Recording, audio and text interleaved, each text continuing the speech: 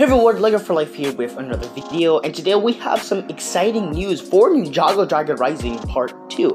And it is that Kai could be doing something amazing or something that we've never seen him do before in Ninjago Dragon Rising Part 2. So on Twitter, a fan went out and contacted Doc Wyatt and said this: a lot of us Kai fans have been really satisfied by the way the character was used in the first half of the season. What can you tell us about him? Any kind of hype involving him? Thanks. And Doc Wyatt responds, hashtag no spoilers, I think Kai fans will have some reason to cheer in part 2.